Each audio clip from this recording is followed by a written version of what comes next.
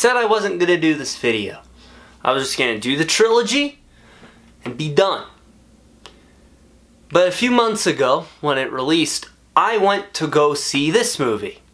You've never faced anything like this. Let them come. And it sucked. I'm not gonna get into why I did not like that movie in this video, but when it ended, me and the buddy I went to see it with were so upset that we needed to see a better Transformers movie. And while we both agreed that the movie we decided to watch was far from perfect, we knew that it at least had action that wasn't gonna put us to sleep.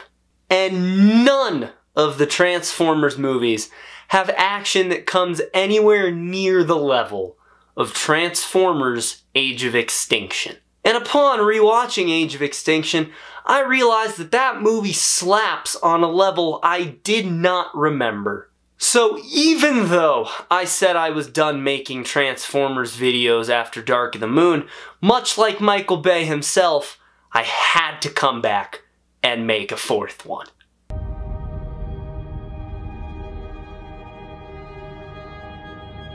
Let's address that first. Michael Bay did not want to come back to do Age of Extinction.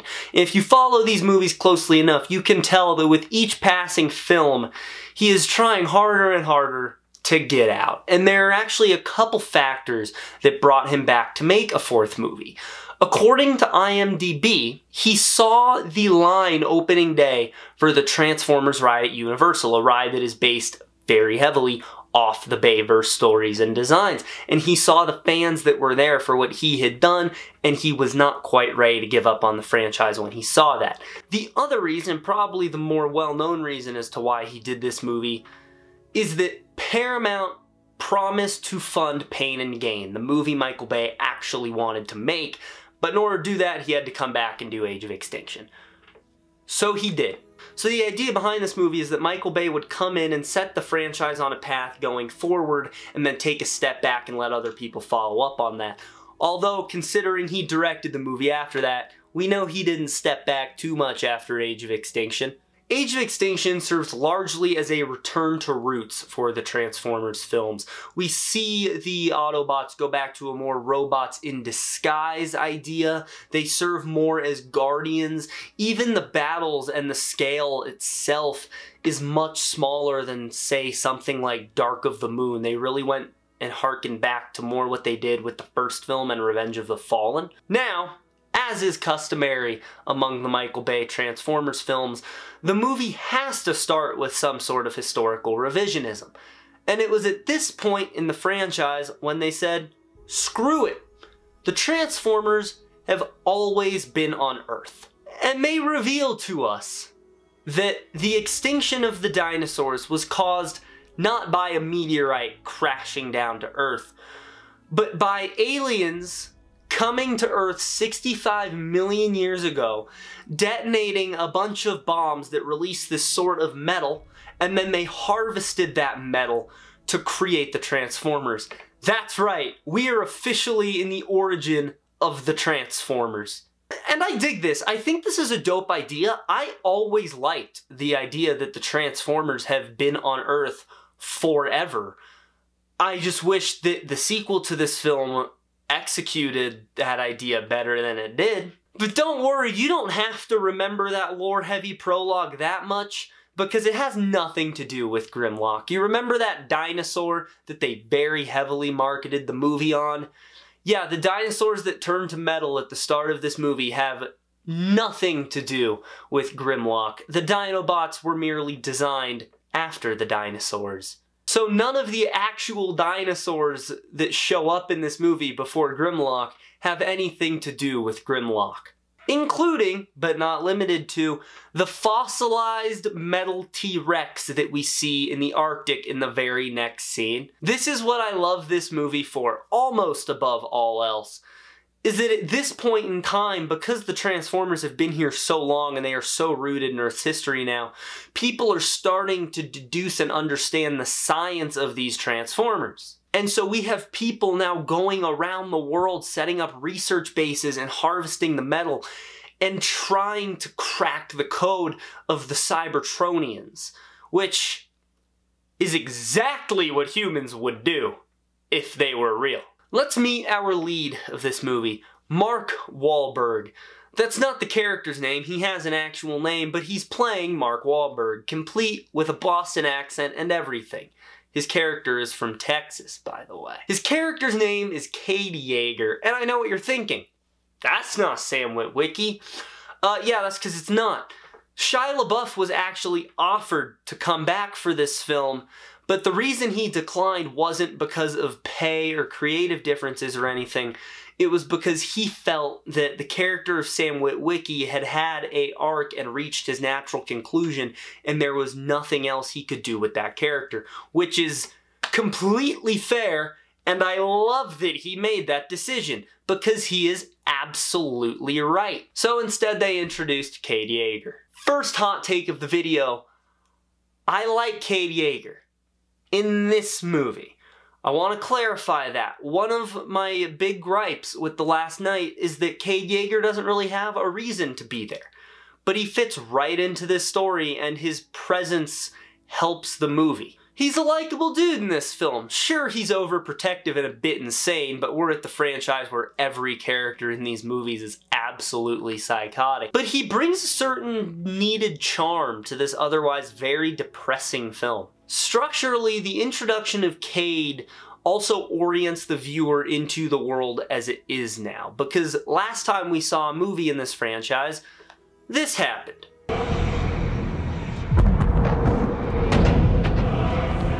The world is a lot different. It is now a post-apocalyptic world. Earth hates the Transformers because Earth got a taste of what a typical Tuesday of alien war looks like.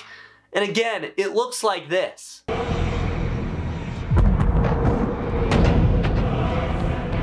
Cade drives by a billboard that says, "Remember Chicago," and there's a number to call in the event that you see alien activity, and we learn very quick that they now have a designated military to defeat Transformers. The Autobots are broken. The world is different. And not only do they build the world of the movie immediately, but everyone involved in the film did a fantastic job at establishing Cade's world in virtually no time at all. We immediately learn that Cade Yeager is both an inventor and a single widowed father who lives alone with his daughter and has a rule that neither of them should date. And we're at the first thing in this movie I strongly dislike. The first change I would make to this movie is either get rid of that rule and just let Tessa date a guy, or B, eliminate Tessa's boyfriend altogether and just make it a father-daughter movie. I think that would work out great. The inside of the house looks cozy. Honestly, the entire property feels really nice. There's that robot guard dog that immediately gives you the sense that Cade really likes to invent stuff. And then you get to the barn and it's just this cluttered, dirty mess. Like, it feels so lived in. This entire world feels so lived in, but so comfortable at the same time. Cade has stuff all over the place. It's littered with failed inventions. He's so greasy and sweaty. It all feels so tangible and so real. And that goes for the town as well. Cade drives into town to pick something up that we're going to learn in a minute, and that town feels real. The theater feels real, and obviously they are real places, but there are realer places in movies that look a lot faker than the places in this movie. Enter our other main character of the film. So Cade's there to look at this place and see if there's anything he can work with, and while he's there, he finds a truck. And that truck has some faded flames on it, and it's also Optimus Prime's G1 mode. Shout out that. That's awesome. Thanks for including that as a little Easter egg, Michael Bay. Glad you didn't stick with it for the whole movie, though. He's dusty and filthy. He's damaged. There are mortar and bullet shells inside him. He's in bad shape. And the audience immediately asks the question, what happened to Optimus Prime? And we learn just moments later what it is that Optimus Prime is hiding from.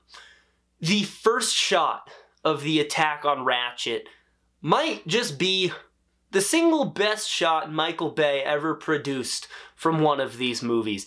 It's so dope. Lockdown sticks his head up from underwater. The water's running off it. You see a dragonfly fly away. Like, there's just so many things happening.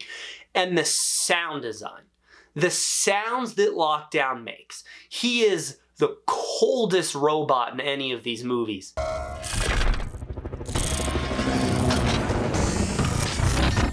He also looks different from any Transformer we've seen, which greatly helps his intimidation factor. And did I mention that his face turns into a gun?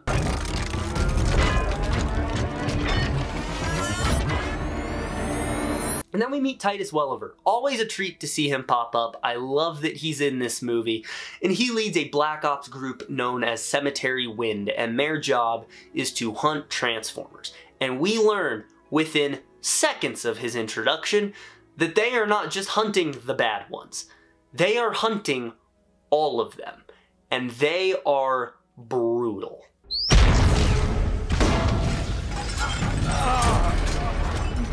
Ratchet's one of the OG robots. He's been around since the first film. We all love Ratchet. And so what Michael Bay and Aaron Kruger did is they looked to the fans and they said, hey, would you like to see one of the staples of your childhood get butchered and executed right in front of your eyes? Butchered and executed is putting it lightly. They rip Ratchet to pieces and basically make him suffer. And obviously in the third film we all remember Dylan Gould, who was working with the Decepticons, but we didn't see anything like this. We have not seen an entire trained military organization that is specialized in taking down robots work together with the villain of the movie. That's something new. This is like the Nest guys fighting the Decepticons, but worse because they're fighting the characters we love. Let's talk about Lockdown. One of, if not the best, villain in these movies. It's between him and Megatron because Megatron's obviously the GOAT, but Lockdown is built different and he's so badass. And to make him even cooler than he already looks and sounds, he's not a Decepticon. He is a bounty hunter that is open to killing and capturing whatever the hell he wants to kill and capture. He just goes across the universe taking trophies with no affiliation whatsoever. In fact, his first line introducing that idea to us is one of the best lines in the film. Autobots, Decepticons, like little children, always fighting. And that brings us to the second thing about this movie I would change. Have Lockdown kill a Decepticon. Emphasize that he doesn't take a side. If we see him kill a bad guy as well, it really hammers the point home just how brutal and nonchalant he is about killing. Because Lockdown going the entire movie just in search of Optimus Prime makes him feel like another Decepticon. I would say that Lockdown puts Ratchet out of his misery, but he really doesn't, because instead of just killing him, he shoves what is essentially a giant banking tube into Ratchet's chest and rips his spark out, which is the equivalent of stuffing your hand into a human's chest and pulling their heart out. Very brutal, and Ratchet's alive for that entire autopsy. This scene hurts to watch. Let's be real. Ratchet's death hurts, but it's so necessary. And they could have killed any robot. They could have introduced a robot we've never met and killed that robot. And the scene would be fine, but it wouldn't be quite as effective, because when you see a robot that you have watched and loved for 7 years at this point get ripped to pieces like that and killed like he's nothing in the first few minutes of the movie, it ups the fear factor immediately and establishes the sheer amount of danger that Optimus Prime is in. Because those are the guys that were after Optimus Prime. But then we immediately learn a very crucial piece of information about the hunt for the Transformers. How exactly you're hunting the enemy Decepticons? It's not known that every robot is a target. Attinger is the director of the CIA and he's working with Lockdown, And as far as the world and the government knows, he's only targeting Decepticons. But he is targeting everyone. And the reason this is such a terrifying thought is because you know shit happens like that in real life. Oh yeah, Harold Attinger, played by Kelsey Grammer. One of the most memorable villains in these movies, even though he's human. Because he's really the only villain outside of arguably Sentinel Prime who has an understandable reason for why he's doing what he's doing. Because as he mentions, humanity has seen what alien war looks like. And in case you forgot, it looks like this.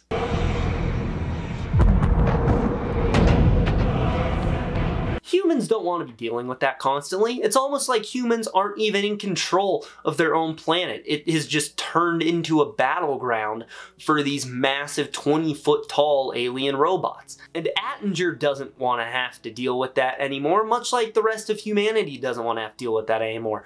So his desire to kill them all on one hand makes sense, but on the other hand, he's hunting my boy. So I don't like him. Speaking of my boy, I'll kill you. As sad as Ratchet's death is, I think the introduction to Optimus Prime is the single most heartbreaking scene in this film. Because every time we see Optimus in the other movies, he's whooping ass. I mean, in just the last movie, he tore through the entire Decepticon army like they were nothing. Yet, in this movie, when we first see him, he's rusty and filthy. He's quite literally falling apart. Pieces are falling off him. He can barely stand up. His power systems are failing. He's struggling to grab his gun to protect himself. His ear falls off his head and he's leaking energon. He is in horrible shape. And then he's trying to find the Autobots to protect them, even though he can barely move. And the craziest and most heartbreaking part of that entire thing is that if this is the condition Optimus Prime is in, what does that mean for the other Autobots? And judging by what we saw with Ratchet's death, it's not looking good for the other Autobots. In fact, Optimus is lucky that he has all of his limbs. Also, apparently during Optimus's reactivation, you can hear him say, "Sam, run," implying that the initial assault on Optimus resulted in Sam getting killed. But I always just thought he was groaning and growling, but everyone insists they can hear Sam run, so there you go. I couldn't find a natural spot to segue into this, so I'm just gonna put it here. Beautiful bit of foreshadowing right here. It contains our life force and our memories. How we call us all. This all culminates in the assault on the Jaeger's house in an attempt to kill Optimus Prime. Because T.J. Miller, who's in this movie, by the way, really wanted the money. Transformers Age of Extinction has, without question, the best action in the franchise. It's like Age of Extinction, 1, 2, and 3, Bumblebee, 5, and then if I go through the floor, and then down to my main floor, and I dig to the basement, Rise of the Beasts. And the setup for the fight is almost as good as the fight itself. It just has one problem. Scrap Shane coming to save them. How cool would it be if instead of a human coming to save them, another Autobot pulled up? It would have been amazing to see Bumblebee come to help Optimus. Whatever, I have a whole thing about Shane, and I'll properly talk about him after the action sequence is over. So Cemetery Wind pulls up to the house, and Kelsey Grammer freaks out over an Optimus Prime sighting. Because Optimus is the top dog, he's the one they want, but there's only one problem. When Cemetery Wind gets there, Optimus is nowhere to be found. Somehow he hid under the barn just in time. I always assumed that Cade told him to hide under there, although I'm pretty sure Optimus just somehow got himself under there. How he dug that hole beats me. It's a movie about 30-foot tall transforming robots. I shouldn't question it. So, Savoy, that's the name of Titus Welliver's character, by the way, but I'll probably just keep calling him Titus Welliver because his actual name is an infinitely cooler name than James Savoy. He and Kelsey Grammer decide to take hostages until Cade talks.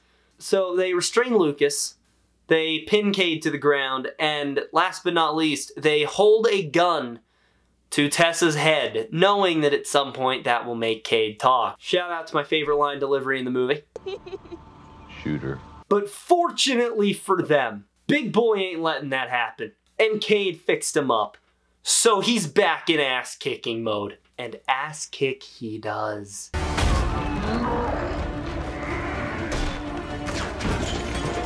Oh yeah, I forgot to mention Lockdown's here too.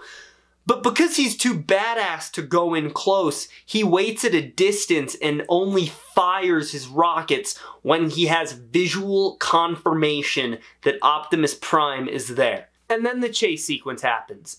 This movie really loves its chase sequences, by the way. There's gonna be a lot more of these. Optimus is on the move being chased by Lockdown, and then the humans are being chased by Cemetery Wind, because at this point you have witnesses. They can't talk, you gotta get rid of them. And Michael Bay really toyed with layers of action in this film, more so than he did with the other movies. He did this thing where there is action in the foreground, and at any time there's action in the foreground, there is constantly some sort of action in the background. And I don't just mean a general war in the back and the main fight in the front. I mean in any fight that's not specifically a one-on-one with only a robot present, there is a major action beat happening in the back as there is up front, and the camera work and the movement of the characters helps to seamlessly transition between those two action sequences so that you don't miss anything from either. For example, as the cars are chasing each other this way, Optimus will jump off the roof this way. So both pieces of action are happening in this direction, constantly moving at the same time.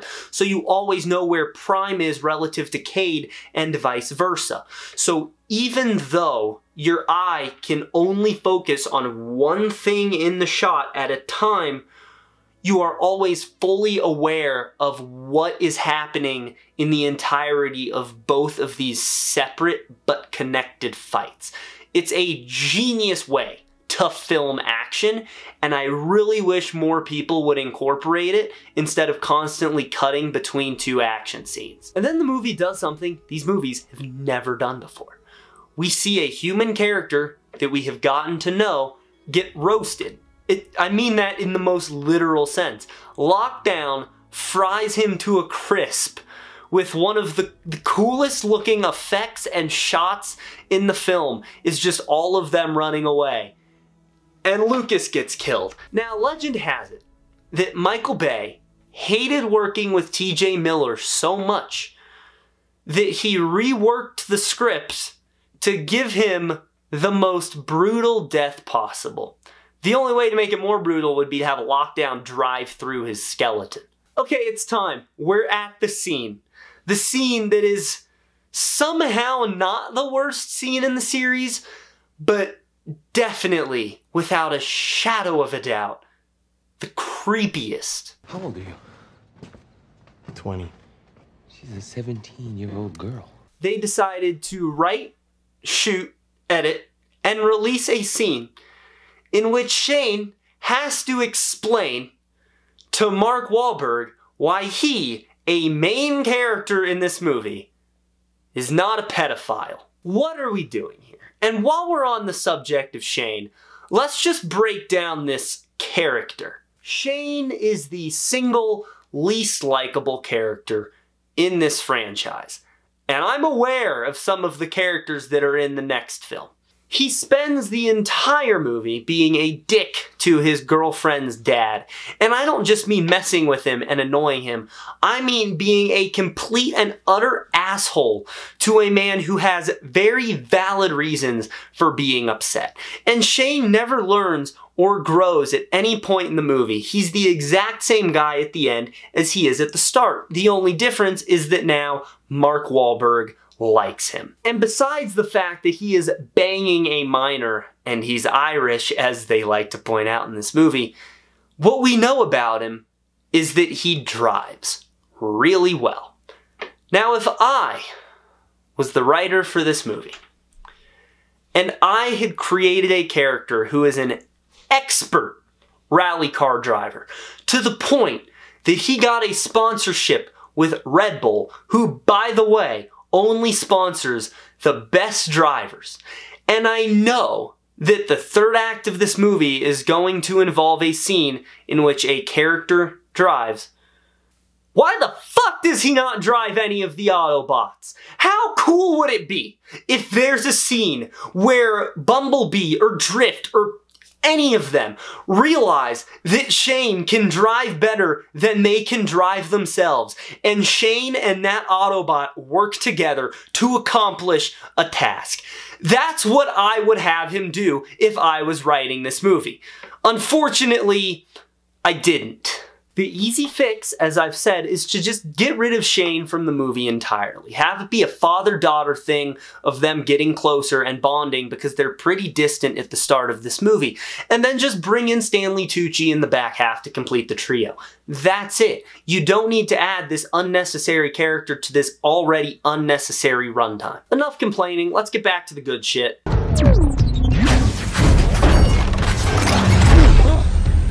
Oh my god! This is one of the top 3 best scenes in the franchise. Because the boys are back in town.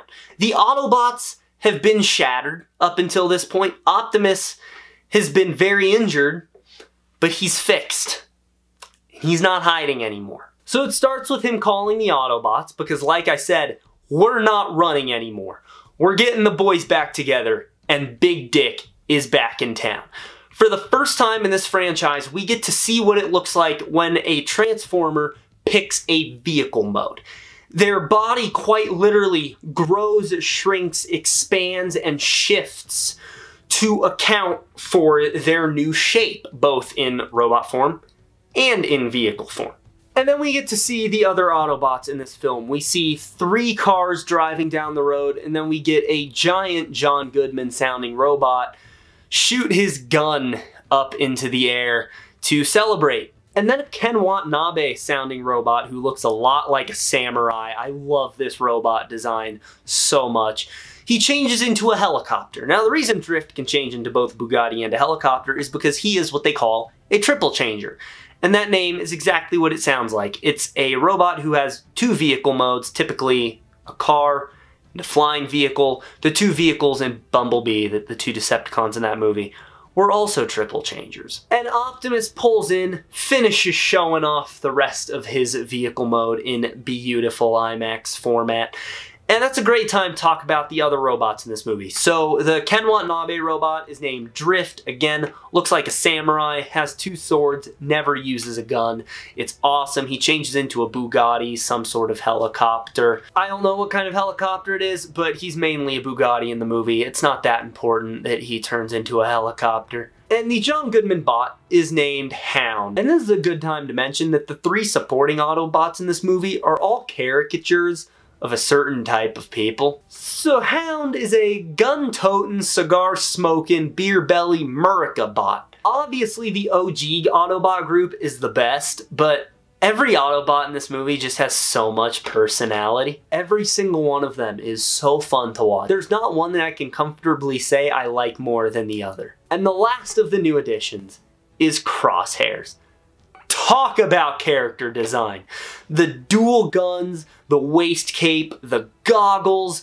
The only issue I have, he doesn't really look much like a Corvette when he's a robot, but it's not that bad compared to the biggest offender that we're gonna talk about in like a few seconds. But Crosshairs is voiced by John DiMaggio. Great group of actors voicing the Autobots in this movie. And then we are reacquainted to one of everyone's favorite robots in this movie, Bumblebee, who did not die. He's not injured at all. He's okay, although I'm sure at one point he was very much injured, but thankfully they don't show us that. Could you imagine if Bumblebee was the one they killed at the start of this movie? Bumblebee in this film turns into what is undeniably the best vehicle he has in these films. He transforms into a '67 Camaro.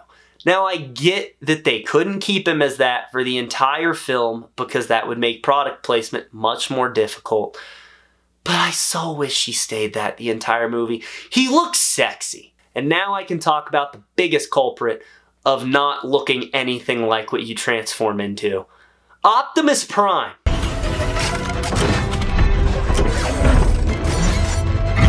When he is a robot, he does not look at all like a Western Star 5700XE semi-truck. He does look like a knight though, and if you look at the concept art of this movie, that's the goal. They wanted to make Optimus look like a knight because they introduce the concept of Cybertronian knights into this movie, and Optimus is the last knight. At least until they make Cade Yeager the last knight in the next film. So on that account, Optimus looks great, but he does not look like the truck he changes into.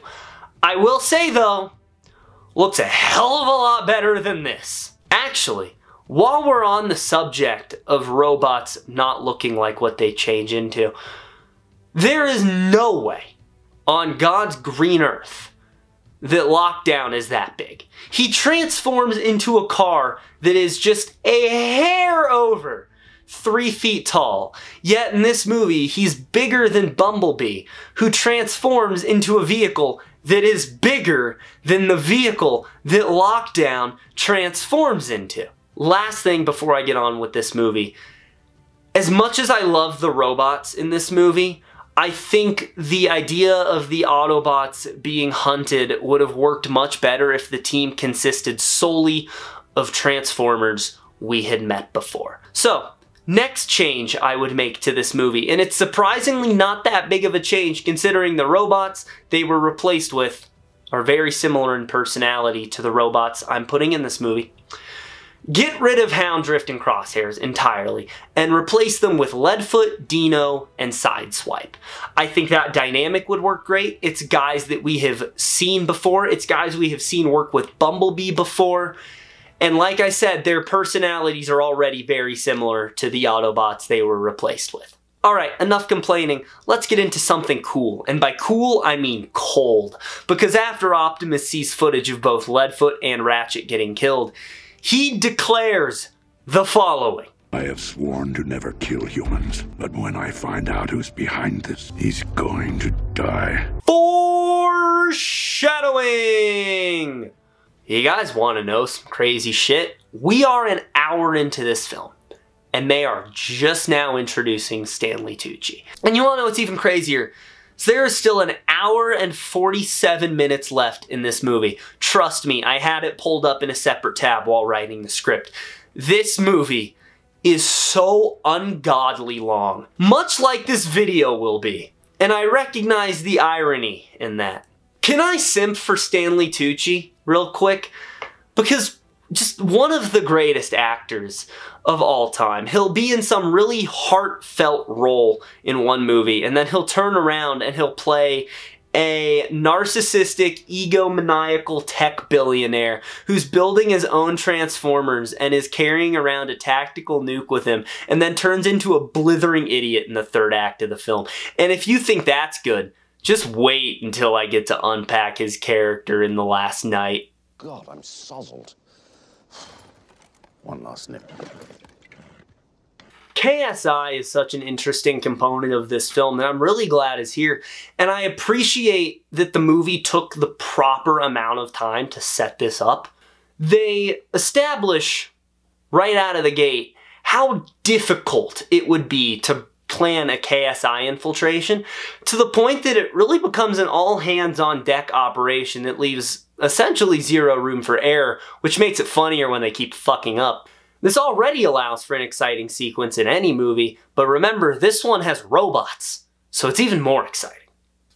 Speaking of robots, lore time, as mentioned, the opening of this movie establishes the seed, and they reinforce, oh shit, an asteroid didn't kill the dinosaurs, this thing killed the dinosaurs. And Darcy, who is like Stanley Tucci's second in command basically, has a team of people in the field mining for it and trying to get some. Meaning this mysterious metal is not just some science project, it is something with the potential to change the world, at least according to Stanley Tucci. And it's funny that for a movie so long it hates wasting time, because immediately after, we learn a bit about this metal. transformium, as they call it, it's up there with unobtainium in terms of names where science had a complete meltdown. It is a metal that has been on Earth for 65 million years, dating back to the dinosaurs, because again, we're really going far back with this one. And KSI has been harvesting it and breaking its code to figure out how they can control it. Yes, we are officially at the point where humanity is creating its own transformers.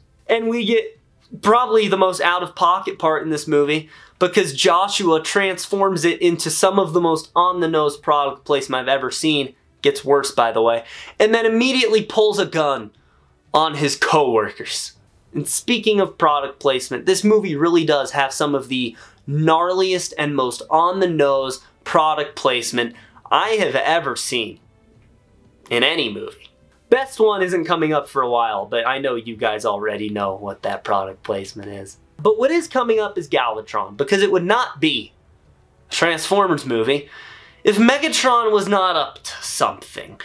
And let's complain about Galvatron for a sec. I hate this design. I think the hole in his chest works.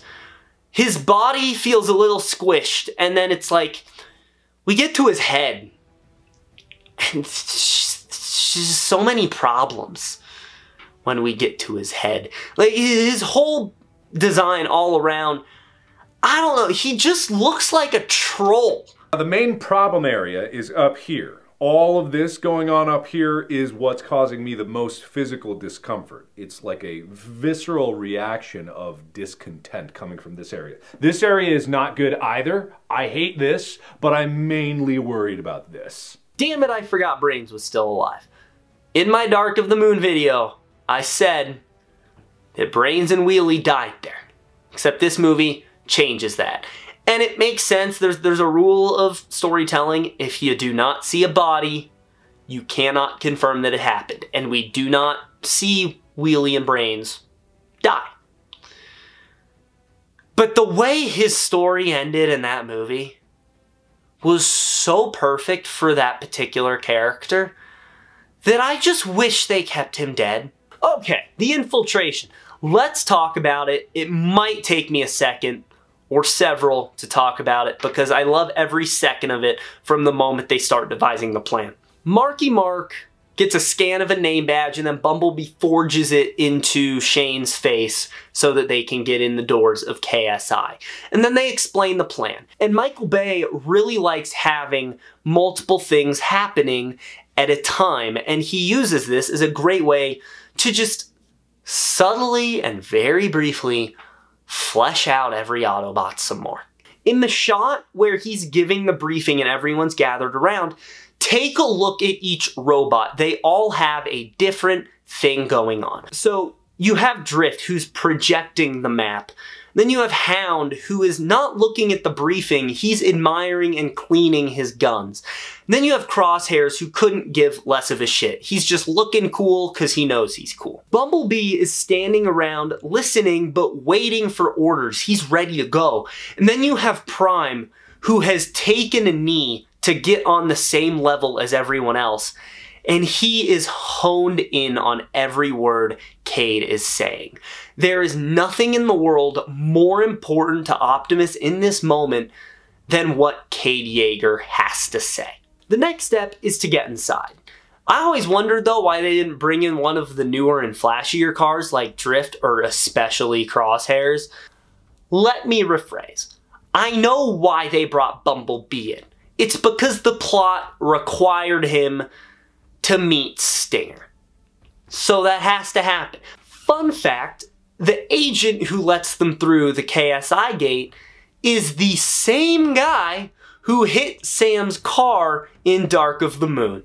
Do not hit my car, it's a collector's item! On to the funniest scene in this entire film. Bumblebee drives into a room where there's a man-made robot called Stinger who looks a lot like Bumblebee. And that's because he's designed after Bumblebee. And if that premise wasn't already funny enough, the screens in the room are playing constant videos explaining how Stinger is an upgrade and how lame and obsolete Bumblebee is. And we have established from earlier in the movie that Bumblebee has some anger issues now. And that leads to him almost blowing the entire mission just so he can beat the shit out of a man-made robot that's not even turned on. The shit that Bumblebee says and does in this scene has me cackling every time I watch it. It is genius comedy. I'm calm, I'm not even touching it. Take it personal. Oh, hell no! Every single one of those scenarios is already funny, so Michael Bay, being the genius he is, just blended them all together. The scene is important so that they can establish Bumblebee's hatred and his rivalry with Stinger in the third act, but it does go on a little long. However, I love every second of it, so I'm not complaining. So after all of that goes down and Shane and Bumblebee make it out just in the nick of time, they have to escalate the plot, because that's what Michael Bay does. So this happens. They slaughtered Ratchet! I'm gonna tear them apart! You now have 5 angry Autobots driving towards KSI. And to make it even worse, Optimus has pretty much confirmed that harming humans isn't out of the question. Even the KSI people that are directly working with Transformium think they're only killing Decepticons. Nice little bit of world building there. And then Cade gets captured because he's snooping too hard. So the situation, the only way it could get worse is if people started dying. But before the Autobots can storm the facility, Bumblebee has to get a sick upgrade into his worst mode in the entire series. I don't hate it as much as some people, but I think there's just too much happening on him at one time. I also think they changed his head shape for the worse. Like the flaps aren't as prominent anymore.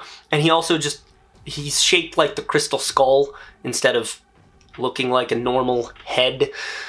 The mask, I mean, the mask is cool, I will say. I like the mask, but I don't know why they made him look like Stinger when his entire thing in the movie is that he hates the fact that Stinger is a knockoff, yet they just made him look like Stinger. Just weird all around. The best part of the design is the fact that his right hand is just a friggin' massive cannon, though.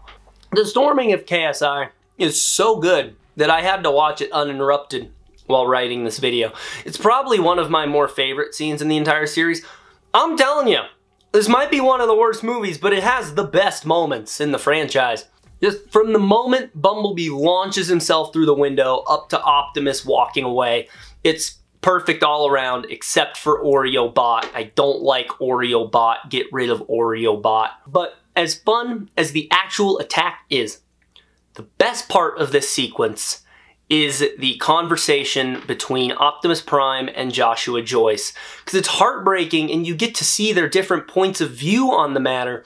And that at the end of the day, even though what KSI is doing is evil and breaks so many different moral and ethical codes, at the end of the day, he's right. No one's gonna care. It's all about technological advancement. Don't you get it? We don't need you anymore. They couldn't care less about the creatures that are being killed to get there. Holy shit, does that sound familiar? And speaking of escalation, like I was earlier, the conflict escalates. We don't stop after the storming. They don't retreat and go be sad. KSI's obviously not gonna let them get away with that. So Kelsey Grammer and Stanley Tucci send Galvatron and Stinger after the Autobots, although Stinger falls back almost immediately. And Galvatron's transformation, I had to talk about this, you guys knew that, but I'm going to upset some of you because I feel the same way about Galvatron's transformation that I felt 9 years ago. It's dope. If every character transformed like this, sure, there'd be a problem. But they don't all transform like that, only the bad guys do. And not even the main bad guy. The main bad guy still transforms like a normal Transformer. It's the fake Transformers that don't transform like Transformers. That's the point. It's different, and I can get behind if you're not a fan of it, but me personally, I think it's awesome, and it made this moment so much cooler than it ever could have been.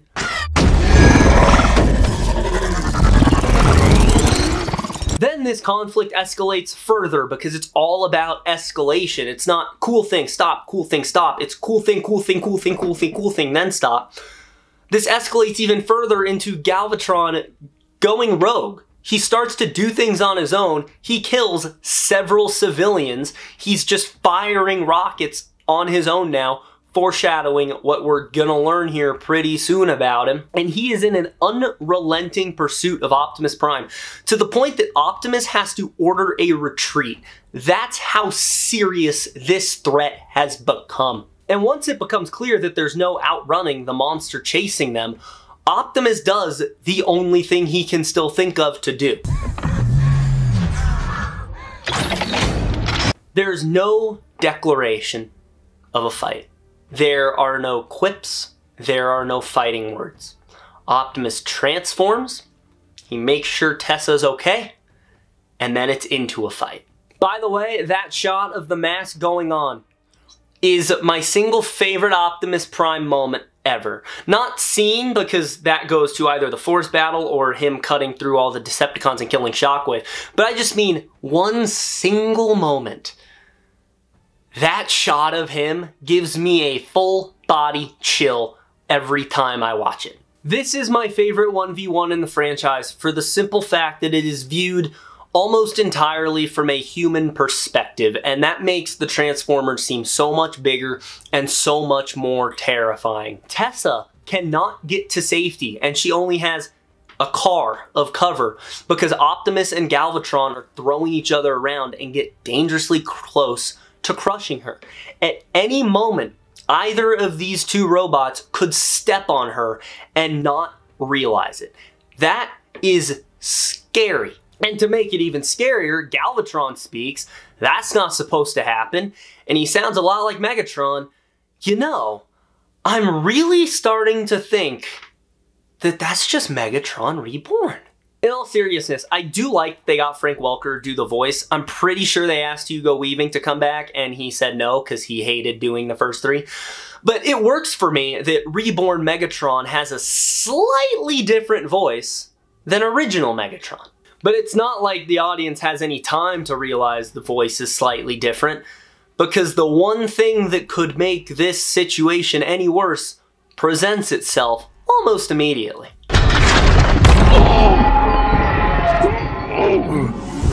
The cinematography slaps in this scene. Let me explain to you the dopest shot of the film. On the ground, from the perspective of Marky Mark, looking up at Lockdown. Track Mark Wahlberg along the side of the car in cover to finally pan over and see Lockdown's foot crush the asphalt beneath him. It's for reasons like this that I did not like Rise of the Beasts.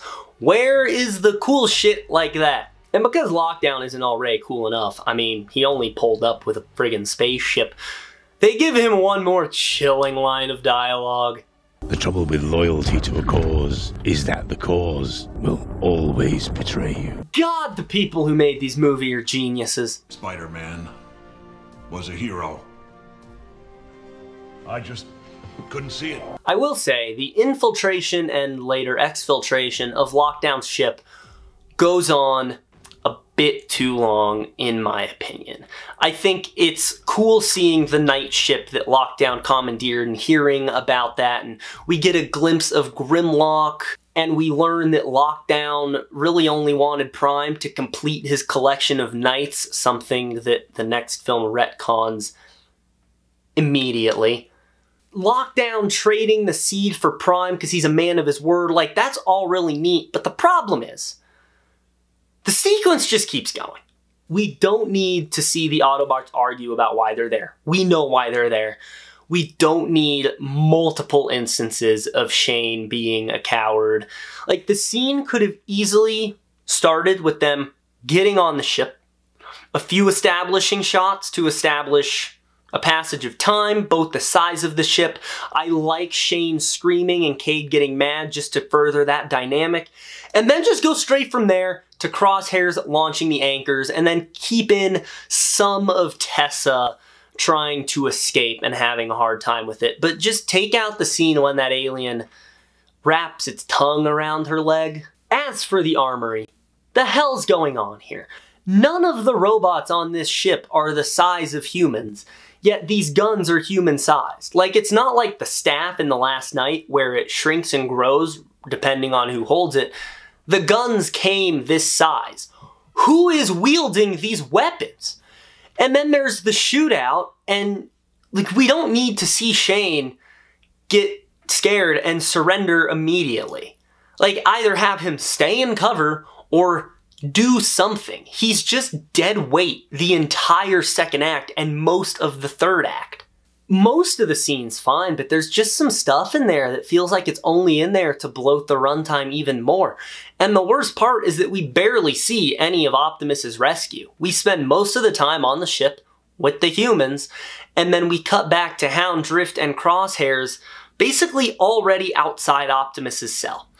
Lockdown has the ship on maximum security, and they got to the wing where Optimus is being held. The guy that Lockdown has killed God knows how many robots to get to, and they have no issues getting there. What's funny is that Cade, Shane, and Tessa, who to the robots are basically so tiny and insignificant they're hard to see, they are in constant danger on this ship. But yet the giant, colorful robots are not in constant danger on the ship. And I know we just had an action sequence, so we probably shouldn't have another one, but have them face some sort of opposition, like a tiny shootout, make it a stealth mission, something other than them just walking in, especially when you think about how much noise they make. Hound yells. Hound fires his gun. Oh, you're dead. Hound. He's alive! Drift kills something and yells. Get it! I kill you! Kill you! Yeah, hate those things. Crosshairs rips part of the ship out. Hello, mama. Optimus yells his exact location to the Autobots. We're coming! Optimus, sound off! In here, quick! Hang in, we're coming for you! And they never get caught. And don't even get me started on Bumblebee, who is noticeably absent from this entire scene, just so he can show up at the end with a quick last-minute save. You're the best, Pete! You are the best! You damn right! And don't ever forget it. It's so weird. You have robots. Use them. I somewhat have similar feelings on the spaceship chase. I like that one more because at least the robots are doing something, but it's the same concept. We get the point. We can take some stuff out. Here's what you need to keep. Bumblebee pulling the boat into the path and Crosshairs blowing the bridge. Keep that. From there, you can cut straight to Crosshairs teaching Cade and Shane how to shoot, and then jumping off the ship with that epic shot of him firing at all of Lockdown's forces. And we can keep in the bit where Shane and Cade are hyping each other to shoot. That's fun. I like stuff like that. Also, it's weird that Chicago's now fully rebuilt. So, to explain why rebuilding all of Chicago in 5 years is completely absurd. In April 2006, the Freedom Tower begun construction. In November of 2014, the Freedom Tower was opened. That is 8 years for one building that was built in response to 9/11. Now, in universe, Chicago was about 1,000,000 times worse than that. But all of this leads into the single most egregious, obnoxious, and on-the-nose product placement that I have ever seen. It's so crazy, in fact, that I don't even have to mention what it is, and I could just go on talking about the movie.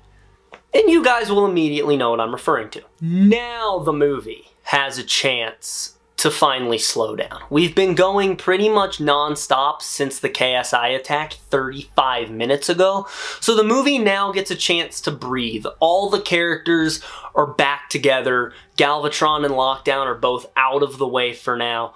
We can cool down, and Michael Bay and Aaron Kruger use this as a way to answer some questions that the audience might have. Most notably, what the fuck is up with Galvatron? I sensed the presence of Megatron.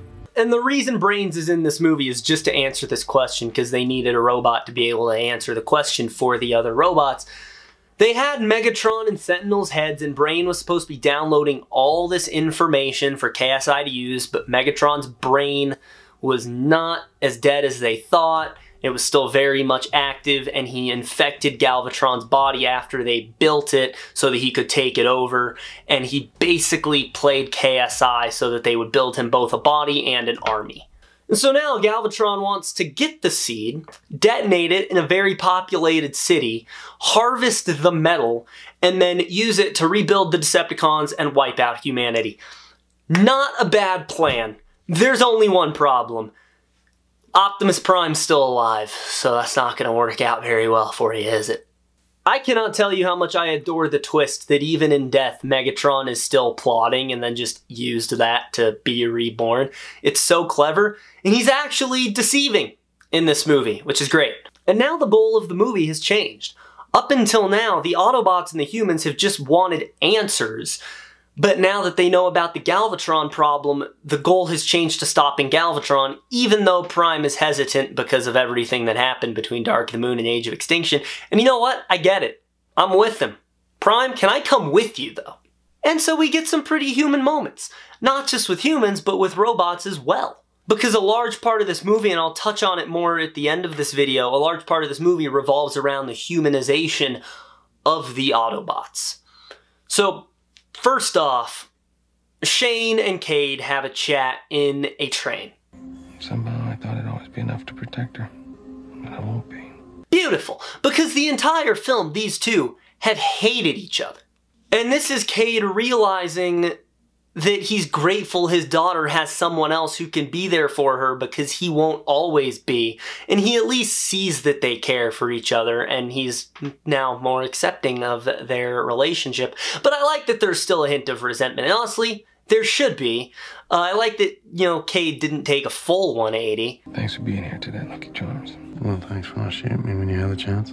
Oh, I'll have more. And then there's the chat between Cade and Joshua, and I really like when two characters with opposing views just have a battle of wits, and that's exactly what this is. It initially starts off with them threatening each other, and then quickly turns into Cade trying to get into Joshua's head to get him to realize that Galvatron is a Decepticon, and that all his inventions are turning against him. Deep down, I know you know. Your prototype's been controlling you. And it works, because Joshua is then hesitant to detonate the seed knowing of what the consequences should be, which is why he's on the run in the third act of the film. That and the fact that Galvatron's after it. So, all around not good for Stanley Tucci. Another great thing is the bond between Cade and the Autobots at this point. They're working together, they are planning together, and sure, Sam and the crew did this in the trilogy, but there's a different dynamic with Cade, because the relationship between Sam and the Autobots was a much more familial, parental, guardian type thing, whereas the Autobots look at Cade as a soldier. They view him as an equal, and there's such an inherent respect that comes with that. When Cade speaks, the Autobots listen. He can command them to do stuff. Optimus takes a knee to get down on Cade's level and show him respect. How have I gone this long without mentioning the music? Because Steve Jablonsky is back in the booth, and he delivered one of the best scores action movies have ever seen. Dark of the Moon, that's the GOAT. But I put Age of Extinction under it. There's some great tracks on this one. Dinobot Charge and Honor to the End are some of my favorites in the whole series. But the standout here is Battle Cry by Imagine Dragons. Linkin Park did not return to do a song for this movie like they did with the first three. Instead, Michael Bay got Imagine Dragons to do a song for this one, and the song the band wrote is called Battle Cry. And it's so good, although I would advise that you do not listen to it on the highway. You will speed. The song plays at a few points throughout the film, and Steve Jablonsky actually blended parts of Battle Cry into the score for the movie, which is really cool also. And funny enough, those moments where Battle Cry plays are some of the most emotionally resonant moments in this movie.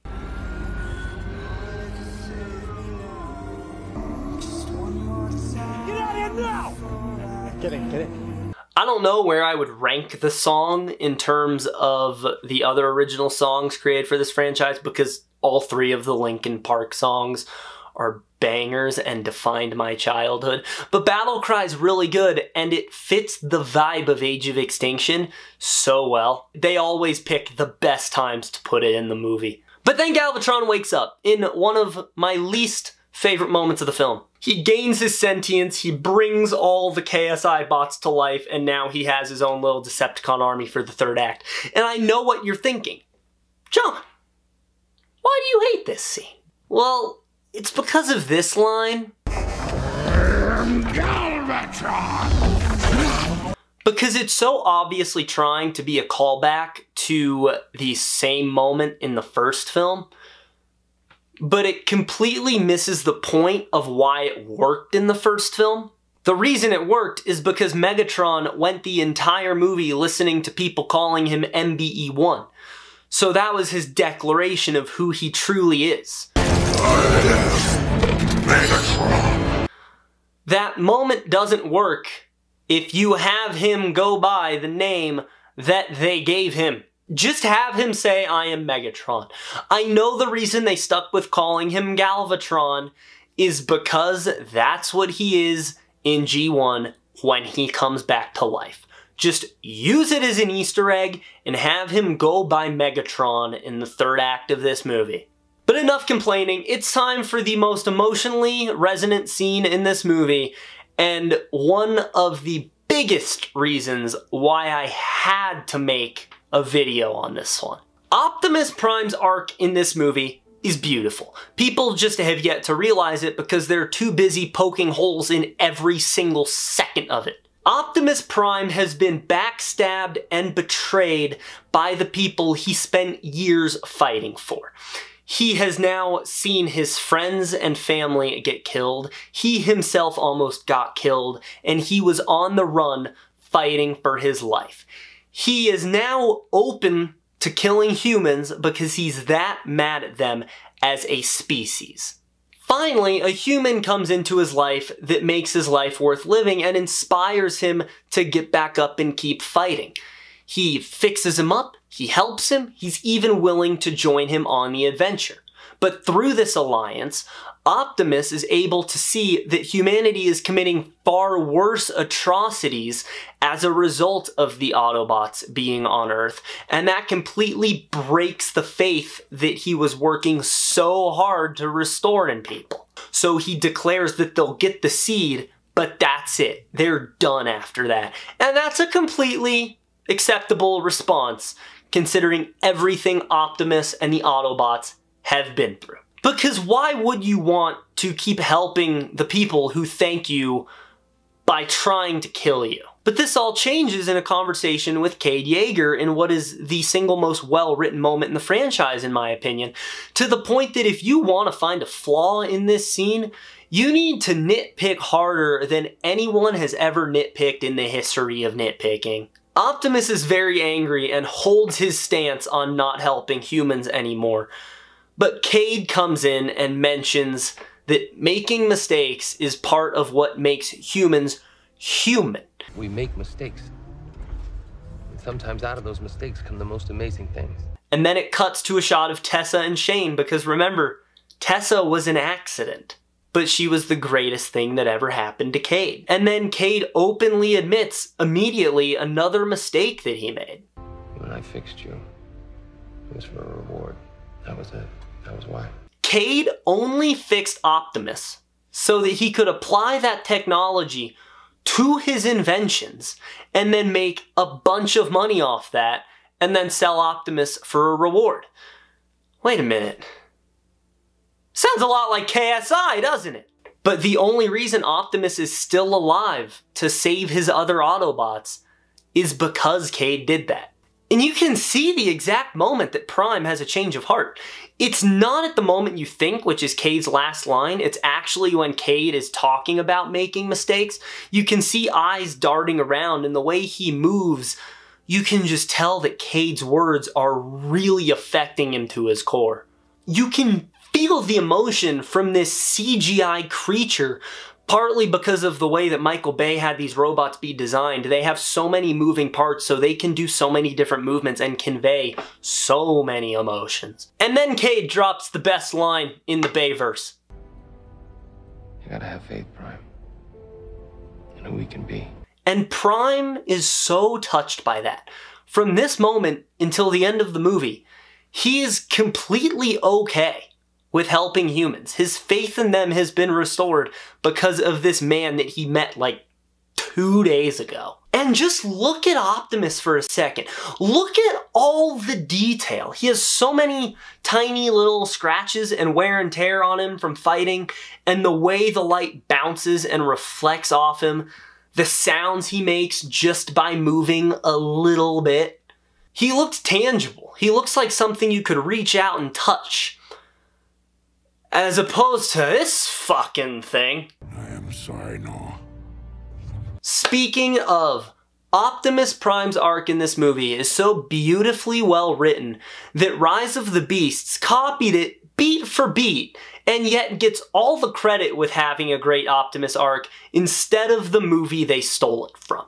Another thing, not even about Optimus, but just about the movie in general, this film is much smaller than the one that came before, and I think it was a good idea to go smaller instead of trying to build again, showing that they can do an epic thing like that, and then they can come back and do a more character-driven, heartfelt story. It has a much less convoluted story than Dark of the Moon. It focuses on just a handful of robots and tells a much more grounded story with them. And by the time we get to the third act, it's more comparable to either the first film or Revenge of the Fallen as opposed to Dark of the Moon and what The Last Knight ends up doing. It's a good way of showing that you don't have to build and build every time. As long as you have a reason for it, you can do a smaller story that can work just fine. Alright, we finally made it to China, only this far into the video. And I'm going to start out by pointing out something that is going to be controversial, but I think Age of Extinction might just have my favorite final battle in this entire franchise, because as opposed to the final battles in the trilogy that were very human-focused, and the final battles in the reboot timeline that take place in an area where there are no humans, resulting in literally zero sense of danger whatsoever, Age of Extinction's final battle focuses mainly on the robots and takes place in a densely populated city where there is constant danger for every single character. And because it's such a tight space, that makes it harder for the Autobots to operate within it, which makes it that much more intense. It's so gripping. I love it. There is no way that someone can dislike the third act of Transformers Age of Extinction. Let's talk about Stanley Tucci, because what an amazing direction to take his character. For the first bit of the movie he was in, he was this super serious and genius tech billionaire who had the balls to look Optimus Prime in the eye and tell him no. And then upon the realization that a reborn Megatron has effectively taken over his company and now wants the tactical nuke that Stanley Tucci has no clue he's holding, he turns into essentially this idiot who's just along for the ride, has no clue what is going on. He's annoying Cade, he's going crazy, he's having mental breakdowns, and he's simping for his hot Chinese bodyguard, who basically comes out of nowhere and just starts opening up a can of whoop-ass on the CIA assassins. Because, oh yeah, there are 3 different factions after the Seed in this final battle. There's Cade and the Autobots, who are after it to keep it away from Galvatron and prevent from being detonated. Then there is Galvatron, who wants to detonate it, rebuild an army, and destroy the world. And then there's Kelsey Grammer, who wants it for business reasons and for national security. And you know what? It makes perfect sense. And I love that Joshua gets to join the Autobot team at the end of this movie because he's my favorite human character in this film. Like, Cade's obviously the best, but Joshua just cracks me up, so I'm glad that he's along for the ride. Well, it is only fair considering he's the reason this is happening in the first place, so makes sense. And just the mental breakdowns that this man has during the third act are next level hilarious. Is now being chased by CIA assassins. Hurry, hurry, come. Okay, yes, I'll follow you anywhere. You're amazing. It's gonna blow up. I don't know. Your thing is beeping now, so you must have hit something. Is it gonna blow up? I don't know! But to really get into just the meat and potatoes of this fight, as is customary among the Michael Bay Transformers movies, we need to get Optimus out of the fight so that he can show up later and turn the tide of war. Unfortunately, no film after Revenge of the Fallen quite figured out how to do this in a natural and compelling way. So here is how Optimus Prime gets taken out of the fight in this movie. The Autobots ship pulls up to rescue Stanley Tucci, and out of the ship comes Hound, who's holding Bumblebee, who's holding Tessa, who's holding Shane, who's holding Cade, who's reaching down to get the seed from Joshua. One of the KSI bots transforms, shoots at the ship, which knocks Hound and Matt Shane out of the ship, and then the ship gets knocked off its course. Now, I'm assuming someone's on the helm of this thing, but they screw up. So they try to regain control of the ship, but it lands on the side of a hill, surfs up that hill, flies up over the top of it, goes airborne again. There's pieces breaking off it this entire time, by the way. Goes airborne again, does circles throughout the entire valley, goes in between, perfectly in between two mountains, so basically a canyon, and it's a very narrow gap it has to fit through. Manages to get through that and then fly all the way into this little bowl before it lands. Holy shit! Now let's set the stage for this battle. We have two Autobots, Hound and Bumblebee, and we have the humans, but Titus Welliver and Kelsey Grammer are hunting them down because if they survive, they'll talk, and that can't happen. Stanley Tucci then says that Galvatron gained control of all 50 of the prototypes, meaning that including Galvatron, there are 51 targets to deal with. And because the humans aren't doing much besides the cover fire from Cade's gun, it means that we're locked in a 2v51. It's always nice to know what kind of numbers your enemy has. And so Bumblebee and Hound are the only two things preventing Galvatron from destroying Earth. It's pretty high stakes here. But of course, we don't get to see much of the start of that robot fight because we have to have an encounter with Lex Luthor. But not before we get a line delivery so good that it should have gotten Stanley Tucci an Oscar nomination. Shit, oh my god! How do you say get the fuck out of the way in Chinese? I don't like this fight. I've never liked this fight. It's so dumb. Cade is an inventor from Texas who has not built anything that works. James Savoy is a Black Ops agent so good at his job that not only does he fight on the team of people that gets to go kill robots, he leads the team of people that gets to go kill robots. So guess which one wins the fight? Well, let's hope you didn't put too much money on the Black Ops agent because Cade Yeager is gonna win and it's not even close. And honestly, the way he defeats him is just... it's beyond words. If you told me 2 hours ago that Cade throwing a football to TJ Miller in an old theater was going to be foreshadowing for the way Cade defeats Titus Welliver, I would have thought you were full of shit. Lucky for us though, the movie doesn't stay bad for too long because it's about to hit levels of badass that aren't really going to go away until the film is over. Because the Autobots need reinforcements. And luckily for us, the same part of the ship that detached is the trophy room, which is where all the reinforcements are. Really weird that Lockdown did not have any sort of security in that part of the ship. So that means Prime can go get the Autobots. But not before he himself gets an upgrade. And oh my holy shit, is that Arrival to Earth.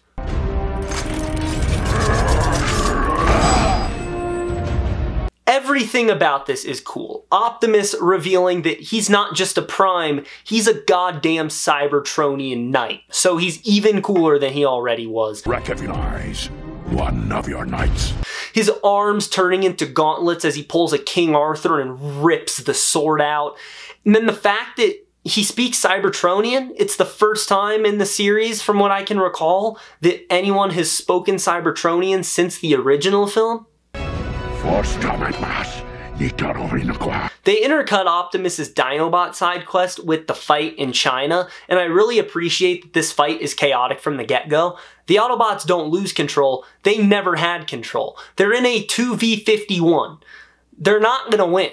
The start of the fight honestly feels like a full-scale war as you're on the ground with the humans looking up at the Autobots towering over them, and they're shouting commands and orders, and Hound and Bumblebee are trying to coordinate their strikes, and there's dirt and debris flying around, people are screaming. It is truly a war zone.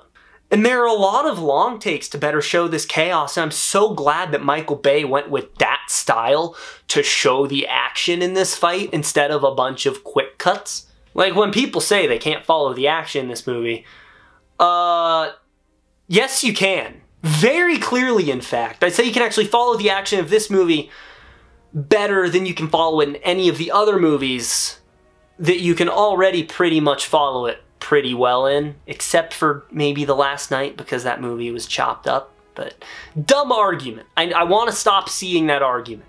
It's also a great display of scale because the humans are stuck right in the middle of it on the ground the entire time. It's like I said, you just feel like you're looking up at these massive robots that barely even fit into frame. This is my favorite shot to show off the scale of robots. Right here. Get over here! Come on! And remember when I mentioned that Michael Bay played around a lot with layered action in this movie? That's so clear in the final battle. Hound is in the foreground for pretty much the entire fight, but B is constantly making his way into the background in the middle of something else. The action's just happening, we're just catching B at certain points. And then on top of that, you have the humans either running to cover or in some cases firing back. And all of this is going down at one time in the same shot to show the chaos and the war that's ensuing. It makes the action feel a lot more three-dimensional. Stuff is happening everywhere, not just where the filmmakers want us to look. The way everything moves as well is so breathtaking. So I'm gonna play a shot for you. And I'm not gonna talk over it, I just want you to watch the shot. Cover fire! Alright, now let's look at this more meticulously and just see how well everything is constructed and comes together within this 1 7-second shot. The humans run to cover. Bumblebee's in the background, telling him to stay back because there's chaos all around him. He's clearly the bodyguard at the moment because Hound, who was previously cover fire, got caught up with a different group. The camera then pans over to Hound, signaling B to provide cover fire at 12 o'clock, meaning dead ahead of Hound. We then pan back to Bumblebee, who shifts positions and hops out of cover briefly to fire at where Hound signaled him to fire. B, then noticing more hostiles behind him, switches to a different weapon and fires his wrist rockets. The camera pans over to where B fired to see Hound now off fighting a different group that's causing immediate problems. Then the missiles land. B was providing more cover for Hound, but doing so in a way where he can get back to focusing on his own fight, and we can catch Hound in the middle of firing his gun. Why would he wait for the camera to catch him? He's in a war, he's fighting. The viewer is not going to see everything. It's a 7-second shot, and so much happens in that 1 7-second shot, but you can keep up with all of it, and the way the camera moves all works to tell the story. It really does feel like characters who are actually there on set as opposed to CGI creations that were added in post. And notice how people are everywhere. Civilians are constantly in the way because it's a war as opposed to whatever this is.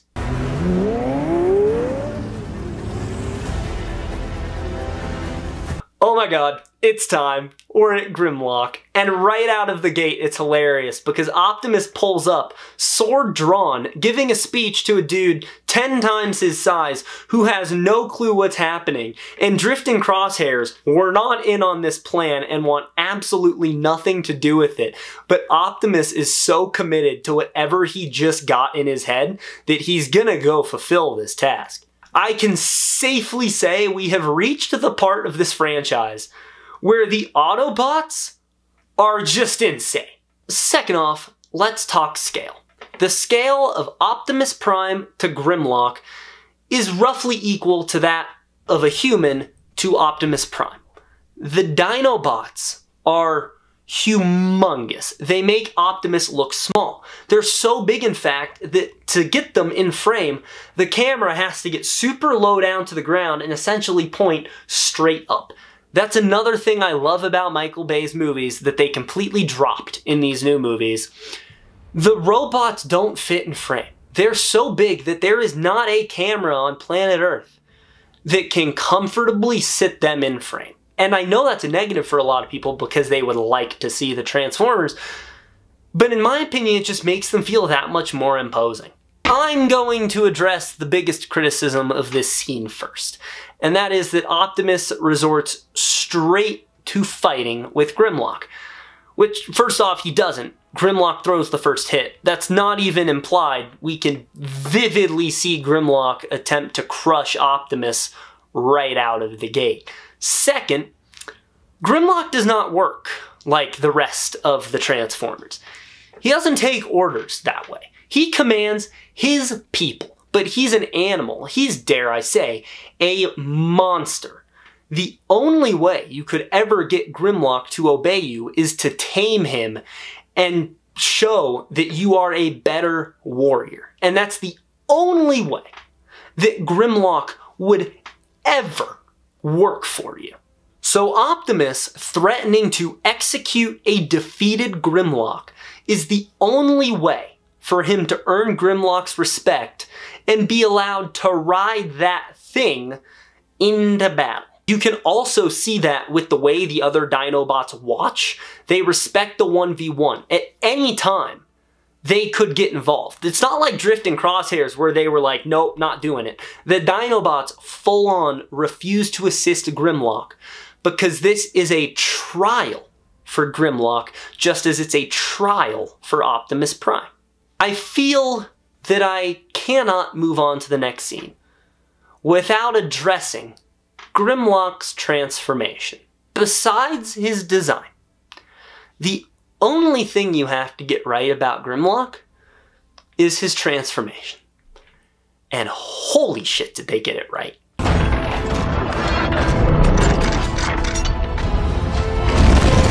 Now I'm gonna say it, this is the best Grimlock design we've ever had in the history of Transformers. In fact, I'll take that take one step further and say that it is second only to original trilogy Optimus Prime in terms of best Bayverse design. I mean, this is an ancient warrior. Grimlock is so ancient that he makes Optimus look like a baby, and his design reflects that, just like the age of the metal and the fact that it's rusted and there's some green bits, and he doesn't look as natural as the other Autobots when he transforms. Like, he's beautiful. Seeing Grimlock on screen is the best thing your eyes can ever look at. They should have named this shit Rise of the Beasts, because that's a fucking beast. In fact, the Dinobots are more important to the story of this film than the beasts that Rise of the Beasts is named after. One of these days, I'm gonna have to make a video on that, right? I am actually looking forward to that less than the last night video. Well, the coolest part is that the Dinobots are hella old. Like, they're like somewhere in the ballpark of like 60 million years old. The other robots are a lot younger than that. And so what you're effectively seeing is several different generations of Transformer come together to defeat man-made Transformers who want to detonate the thing that led to the Transformers' creation. And that is damn good storytelling. And I'm not saying it's Academy Award-winning storytelling by any means, but it's good storytelling. And it's a true till all are one moment. You know who's a real one? Hound.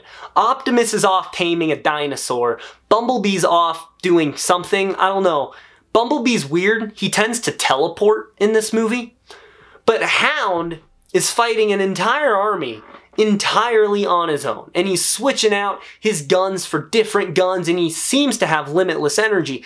And that brings me to one of the last major changes I would make with this film. Kill Hound off. This is something I always thought this movie should have done, and I think the narrative would work better for it. Make the KSI robots a legitimate threat. Because the problem with Bee and Hound tearing through so many of them is that when the Dinobots show up, it feels like they didn't need the Dinobots, all they needed was Optimus. But if you make them a full-on threat, and give Hound like the waste management bot or something as a main adversary in this fight, and show him actively losing and taking damage and bleeding and pieces are falling off him, and he's starting to go down, but he keeps getting up to fight, holding the line just until Optimus Prime can get there. I think it would work really well. It would give you more stakes, it would kill a robot you love, which, since we're trying to go back to the roots, the first movie did with Jazz. And also, I just think it would be all around a more badass thing. It would work too with how much Hound loves fighting. He's Ironhide, but somehow even crazier. He loves war, he loves his guns. Let him go down with the most important fight of his life. But that's just my 2 cents. Back to the movie. Speaking of Hound, I would love to show you guys the best edit in this movie. You're all gonna die! It says so much. Hound is losing the fight. He has been knocked over, blown up. He's on one of his last weapons, which is a tiny handgun, and the music is all somber and sad, and you feel like you are legitimately gonna lose him. And then a more badass version of the same track plays, appropriately called Dinobot Charge, as Optimus and Grimlock tear their way out towards the place, and you get this sense that hope is starting to return. It's such good storytelling. People have been sleeping on this movie for 9 years, including yours truly, and I deeply regret that. By the way, Hound, one of the best Autobots that's not named Optimus Prime, Bumblebee, or Sideswipe. I'm sorry, Ironhide, I love you. But Hound is like your alcoholic older brother who is somehow funnier and likes guns even more, and I find that more entertaining to watch. So I prefer Hound to Ironhide. And John Goodman delivered. Boy, is Hound amazing and funny. He has some of the most memorable lines in the film. I will play a few. This is not all of them, some of my favorites. You're just too disturbing to live. Take that, bitch. I'm like a fat ballerina that takes stabs and slits throats. And who can forget the forever iconic Got your fortune cookie? Come here, little punk. And then Hound runs completely out of ammo, and he starts turning things into random melee weapons to keep fighting. And there's this beautiful moment where Tessa and Shane clutch each other's hands, realizing this might be it. And then you realize Marky Mark is the only gun they have left. Hound is down, Bee's off somewhere getting his ass kicked by his evil twin, and something magical happens. Optimus is here! Optimus Prime's a sign of hope. When he shows up, things are good. Earlier in the movie, during the Autobot reunite scene, Hound said the exact same line, and Drift directly acknowledged that there's hope again. On the spaceship, once they heard Optimus's voice and knew he was alive, they got excited because he was back, he was still with them. And again, that happens here. Once Optimus shows up, it inspires everyone else to get up and keep fighting. And people say Baver's Prime isn't inspiring. The scales completely shift. The Dinobots tear through Galvatron's forces to the point that he has to order a retreat. That is the fear that Grimlock strikes into the hearts of his opponents. Stinger and Bee, what a fun fight. I initially wished that we got more of the two of them in the movie to really build up a rivalry, but now looking back at it, Bee kicking his knockoff's ass in round 1 is so perfect. And just what a creative fight in general. Because it's not just them fighting, it's them fighting on top of a pterodactyl. Every action sequence in this movie has to have a second part to it. It's how they keep it entertaining and creative. And so while they could have, all accounts, just had Bumblebee and Stinger fighting each other, they decided that they would put it on top of Strafe's back because that's crazier than it would have been if they were just fighting. And then that just adds more conflict in there because Strafe is trying to get Stinger off, which makes Bumblebee's situation worse because that's knocking Bumblebee off. And then the only way to get Stinger off is for Strafe to hit the side of a building, which causes him to crash, which means Bumblebee has to get launched off. It's just so creative all around. And the fact that Stinger is the one who grabs on and Bumblebee's having a harder time is such a great idea. He truly is meant to be Bumblebee's equal. There's only one issue. Don't fuck with Bumblebee. Another example of obnoxious on-the-nose product placement. Not quite as bad as the previous one, but still not subtle at all. Peach juice. When I first saw it, I was like, that kind of looks gross, but stuff's pretty good. But that's it. The fight ends there, if you guys noticed. The Autobots have won the fight. Galvatron's gone, Stinger's dead. Now they're just kind of chilling, trying to get the bomb out of the city. And I love that once again in a Transformers movie, we have a scene where the characters need to drive something to safety. And instead of one of the robots that can turn into a very fast car, they have to take some random car. We need to get the seed out of here as quickly as possible. Damn, this would be a lot easier if we just had a car that could go approximately 267 miles an hour. It's a shame we don't have any of those. On the subject of escalation, that conflict was already pretty bad. There's nothing that could make it worse, right? Wrong. Lockdown is back. And what's terrifying about Lockdown in this fight that I love so much is that he doesn't have any secondary goal of trying to destroy the planet or kill all of humanity. Remember, he hates Earth. He just wants to leave Earth alone and go piss off to somewhere else in the universe. But his bounty's gone, and he wants his trophy back. And so his solution is to turn his ship into a giant magnet and just start sucking up the city until Prime ends up on his ship. And that is terrifyingly amazing. But you know what would have made it easier is if the humans were in a car that could go stupid fast. Again, a shame they don't have any of those lying around. I think the magnet would have been cool if they did something with it, but they don't really. The humans just outrun it, and I noticed on my most recent rewatch that the seed is attracted to the magnet, but the giant metal alien gun that Mark Wahlberg is carrying with him is not affected by the magnet. But the problem is it's resolved too easily. Like, they didn't do enough with it. Optimus gets sucked up, grabs onto a building, shoots it, and it explodes, and then everything just falls back to Earth. Now here's how you could have made this a lot more exciting. You have the Dinobots, who really don't do a single thing in this movie after the initial charge. They are being sucked up by the magnet. Imagine how cool it would have been if they got sucked into Lockdown's ship and ripped it apart from the inside, which caused it to crash, and that's what destroyed the magnet. Like, again, you have robots. Use them. Because after all this, all the Dinobots do for the rest of the movie is just block the bridge, but there's no opposition on that bridge because Galvatron's army is gone and Lockdown only cares about Prime.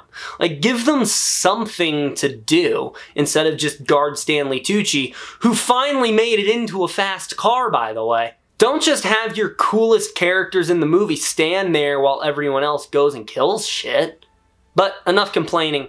Climax time! Or completely skipping over the fact that Cade finally accepts Shane and kisses his daughter goodbye, because that's boring. Optimus is about to fight Lockdown. That's not boring. And Lockdown kicks this off with the single greatest entrance to a fight I've ever seen in my life.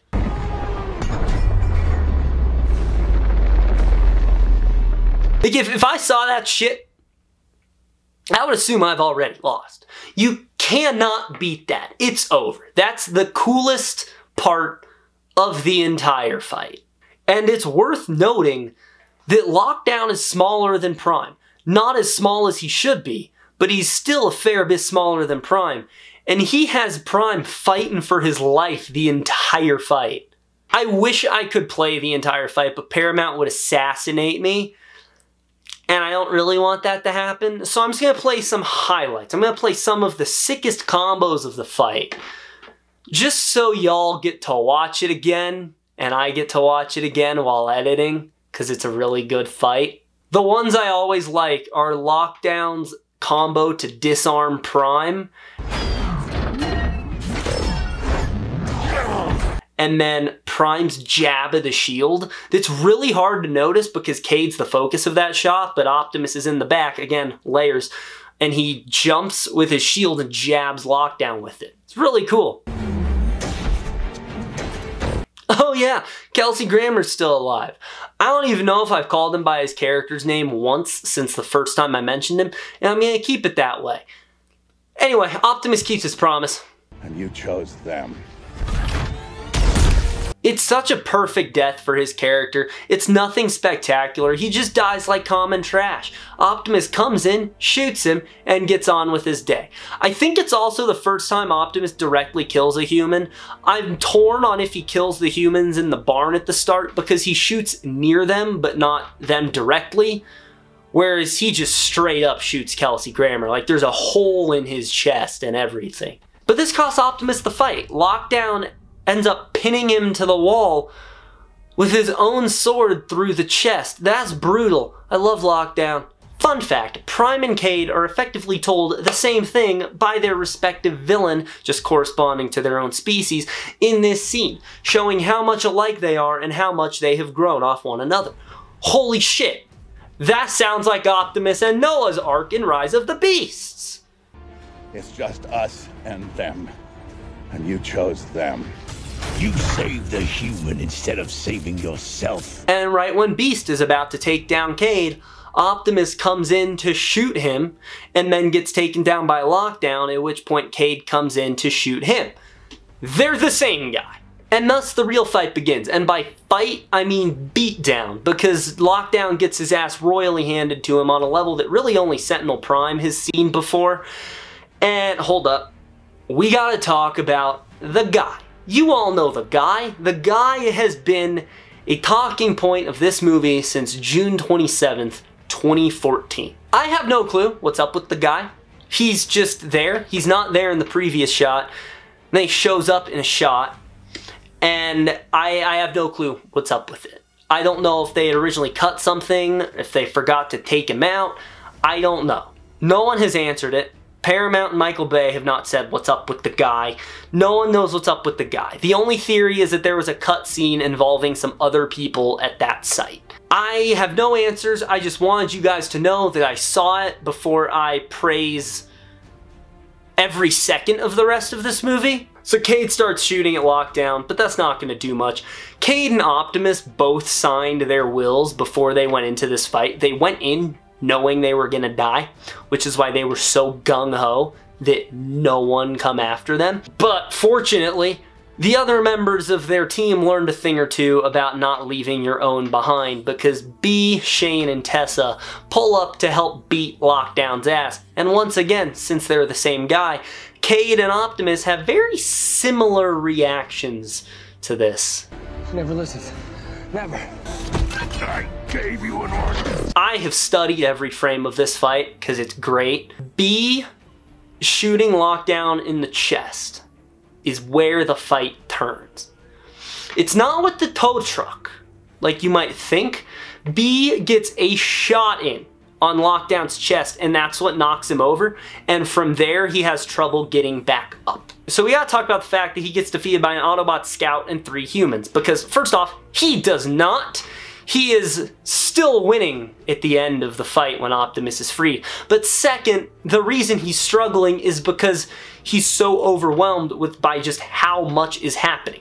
Prime on his own, he can deal with. The issue is that he was not ready for Bumblebee jumping around at Mach speed, Cade providing cover fire, and a tow truck going around actively trying to trip him. There's so much for him to focus on that he cannot focus on any of it, and that's what leads to his defeat.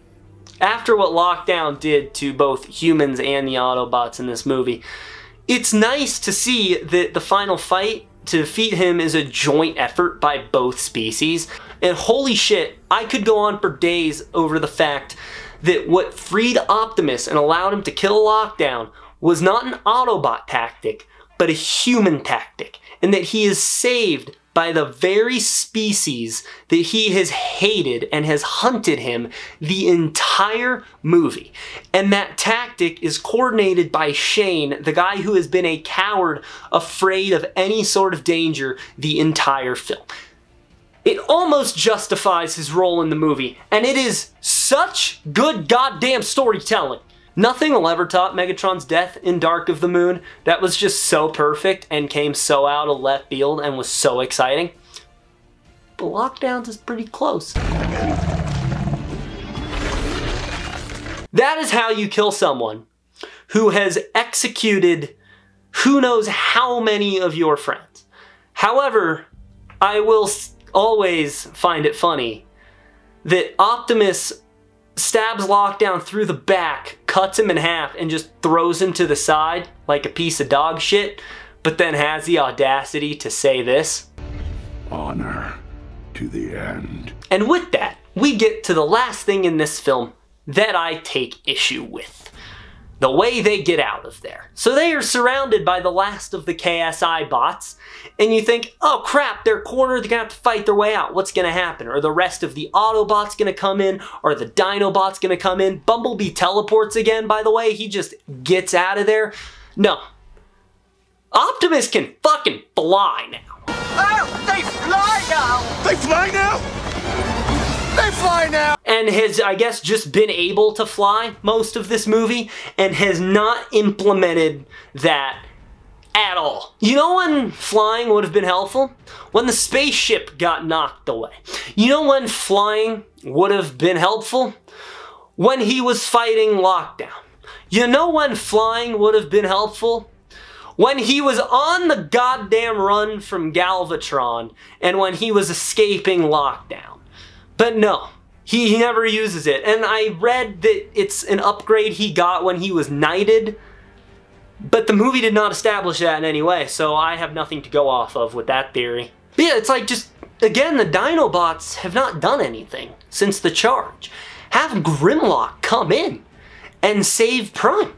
That'd be awesome. Like, again, you have robots. Use them. But I'm speaking of robots, Galvatron lived so that we can have Megatron do absolutely nothing in the next movie. And again, just look at the detail on Optimus. Look how beat up and filthy every part of him is. Having now rewatched the film with a different lens for this video, I can comfortably say that Age of Extinction has the best ending of any of the Transformers films. I always say it's hard to top the first one because of pure nostalgia and how iconic it is, but the emotional weight of Age of Extinction's ending hits so hard if you're not trying to nitpick the movie and you're paying attention to what they're doing with their characters. Right out of the gate, Tessa hugs her dad. And the entire movie, Tessa and Cade haven't been exactly vibing together. They've been kind of distant, and Tessa's only ever cared about Shane, praising him for what Cade did. And that hurts him a lot, because it's his daughter. It's the only family he's got left. He wants so badly to be her hero, but he's come to terms with the fact that that's just not gonna happen. Then this happens. Kind of nice being your hero for a change. You always were, all my life. And then Cade accepts Shane, and I know I've said this entire video that I don't think Shane should be in this movie. He's just kind of dead weight the entire time. But it is still sweet to see Cade accept him and see his family grow right here at the end of the movie, from being someone who felt isolated to someone who has this giant family that consists not only of humans, but of alien robots. The only thing that takes me out of this is when Joshua says this about getting them a new house. I might be able to help you with that. Like, no, dude. You're going to jail. Forever. Then the Dinobots are freed, and you get this impression throughout the movie that the Dinobots have been in captivity for a long time. And then right as they were freed, Grimlock was bested in combat, so he was serving Optimus. So to see at the very end, Optimus give these ancient warriors their freedom and see the Dinobots run off to go on their own adventures now as free men instead of slaves to a bounty hunter is really bittersweet. And I love the unspoken connection that Prime and Grimlock have. Just the look and the fist pump they give each other when Optimus sets them free. These are two beings with honor. The respect they have for each other is unmatched, and they don't have to say a single word for that to be known. But then Optimus Prime starts speaking, and this hits me to my core. I think I've decided that the speech at the end of this movie is my favorite Optimus Prime speech of all time, because it's so emotionally resonant and it reflects his arc and the themes of the movie in such a brilliant way that none of his other speeches do, mainly because he doesn't have that big of an arc in the original trilogy. The speech opens with Optimus making the ultimate sacrifice and deciding that it's not safe for him to be on Earth, so he's better off taking the seed and leaving Earth. And while he has no clue what that means for his future, it means great things for everyone else's future. Unless you've seen the 5th movie, in which case it immediately goes to shit. So Cade asks the question we're all wondering at that moment. Will we ever see you again? Mark Wahlberg killed that line delivery, by the way. I'm not gonna lie, I think his performance is very good for what this movie needs, but his performance in the final scene is especially good. I mean, you can see his lip tremble when he asked that. This is one of his best friends. This is a man he found a connection with that is now leaving him. Like, just look at the sadness on Marky Mark's face. Optimus has had a hell of an arc in this movie, and I'm gonna really get into it in a minute, but a large portion of that involves humanizing him. Down to the point that at the end of the movie, he doesn't really see the difference between human and Cybertronian anymore. He just sees one. And so he delivers the most heartbreaking line of the film, both from that newfound humanity and the knowledge that this is a sacrifice. And it messes me up, I swear. And it's such a great payoff to just sort of this offhanded line of foreshadowing in the first scene he was in with Cade, and that's how their story ends. Whenever you look to the stars, think of one of them as my soul. And his last line to the Autobots is just more of that. The most important scene of the movie was that lesson that Optimus learned from Cade, and so Optimus echoes Cade's own words as his final message to his Autobots. Defend this family, Autobots, as they have you. You gotta have faith, Prime. In who we can be. Defend all they can be. Just as that was the final lesson Optimus needed to learn, it's the final lesson he imparts on his Autobots as well. By the way, the shot of Optimus flying off with all the humans silhouetted in the horizon is really good. This movie at its core is about the humanization of Optimus Prime. And I felt it was best to wait until I had fully wrapped up the story of this movie to touch on that, because you kind of need the full character arc to see that. I think making Optimus the main robot off the back of the trilogy was the way to go, because we got a lot of Bumblebee and Bumblebee with Sam in the trilogy, but we never got quite as much for Optimus Prime. He was more of a supporting character in those movies, and this one puts him in the forefront and tells an Optimus-focused story. And that allows for so much growth from him at a level that we could not have gotten if he wasn't the main robot. Here's the thing. Cade Yeager and Optimus Prime are the exact same. They start the movie as two very lost people who are doing everything they can to survive so that they can help and guide those who are effectively their children. They help each other on this journey of redemption and purpose, reluctantly at first, until the end when they're basically brothers and they go back for each other, even if that means dying in the process. But it's alright, because they understand their legacy and they have someone to watch over those they care about. They are also both the respective trophy of someone. Optimus literally being the one Lockdown's hunting, and Cade in a sense because Savoy and Kelsey Grammer want him so bad that they're willing to ignore the obvious signs of human extinction to get him. And it's through the worst that the other species has to offer that they learn to be the best that their respective species has to offer. It even gets down to the nitty-gritty of Optimus referring to his spark as a soul by the end of the movie. It's one of those things that touched him about Cade and humanity. He doesn't see himself distinctly as Cybertronian, he just sees himself as a being. And so by the end of the movie, you still have humans and Cybertronians, but they're not defined exclusively by that anymore. Optimus is just as human as the humans he saved, and Cade is just as Cybertronian as the non-man-made robots in this movie. It also helps that the ones they're fighting are truly fake, turning Optimus and Cade, the humans and the Autobots, into one to fight the one that's not. And for all of its faults, it is one thing that The Last Knight nailed. Cade's drive to help in that movie, and to help out the Autobots and the Dying Knights and be a haven for them, is because of what he learned from Optimus in this movie. I think it's the greatest arc that Optimus Prime has ever had, so much so that 3 movies later they ripped it off beat for beat and took all the credit for being an amazing arc. Optimus Prime in this movie is at the height of his storytelling capabilities as a character, and that is why I believe that Transformers Age of Extinction needed to be made.